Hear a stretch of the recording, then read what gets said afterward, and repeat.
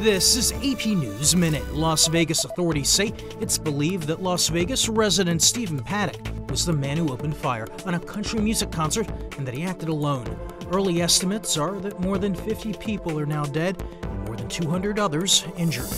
U.S. officials say a United States Navy plane has crashed in the Cherokee National Forest in southeastern Tennessee. 2 pilots were on board. It isn't yet known if they survived.